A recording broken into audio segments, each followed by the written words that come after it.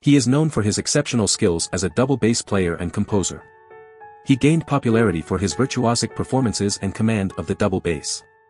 His name is Giovanni Bottesini. In the small town of Crema, Lombardy, a young boy named Giovanni Bottesini was introduced to the world of music by his father, a talented clarinetist and composer. Even at a tender age, Giovanni showed promise, playing the timpani with the Teatro Sociale in Crema. But fate had other plans for him. In 1835, Giovanni's father sought a scholarship for him at the Milan Conservatory, but due to their financial constraints, only two positions were available, double bass or bassoon.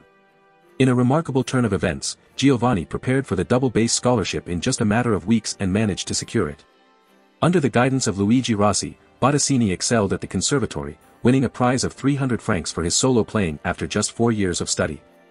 With this money, he acquired a valuable instrument and embarked on a career that would earn him the nickname, the Paganini of the double bass. Bottesini traveled extensively, spending time in America and serving as the principal double bassist in the Italian opera in Havana, where he eventually became the director. It was during this time that he premiered his first opera, Cristoforo Colombo, in 1847. In 1849, Bottesini made his debut in England, captivating audiences with his virtuosic double bass solos. His exceptional command of the instrument brought him immense popularity in London and throughout the country. Alongside his success as a performer, Bottesini also gained recognition as a conductor. From 1855 to 1857, he held the position of conductor at the Théâtre des Italiens in Paris, where he premiered his second opera, L'Assedio di Firenze, in 1856. He continued to conduct in various cities, including Palermo and Barcelona, and embarked on concert tours across Europe. Bottesini's talent extended beyond performance and conducting. He composed several operas, including Il Diavolo della Notte, Vinciguerra, and Ero e Leandro.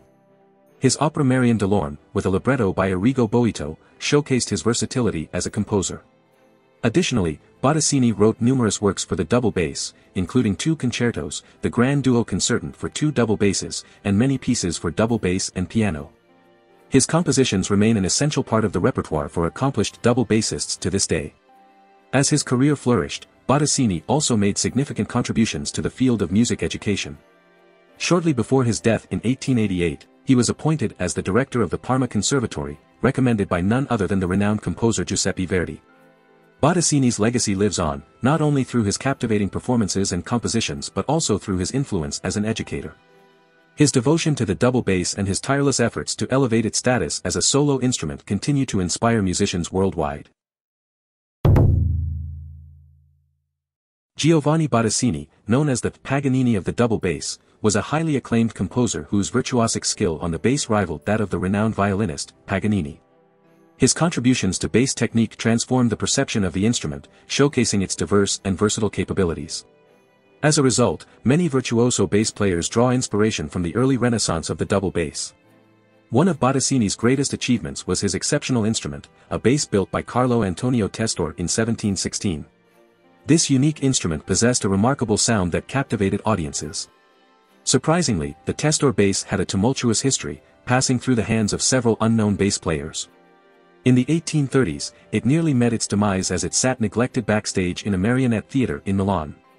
In 1838, Bottesini came across the Testor bass and recognized its potential. He purchased the instrument for 900 lire, saving it from obscurity. Over the years, the Testor bass underwent various modifications. It was initially converted to a 4-stringed instrument, then to a 3-stringed one, before being changed back to its original 4-string configuration. Today, it resides in the possession of a private collector in Japan, serving as a testament to Bottesini's profound connection with his instrument. Bottesini's influence extended beyond his instrument. He was also one of the first performers to adopt the French-style bow grip for the double bass. This grip, previously used exclusively by violinists, violists, and cellists, allowed Bottesini to explore new possibilities in his playing. By embracing this technique, he expanded the expressive range of the double bass, further solidifying his reputation as a trailblazer in the field. Do you want to explore more composers?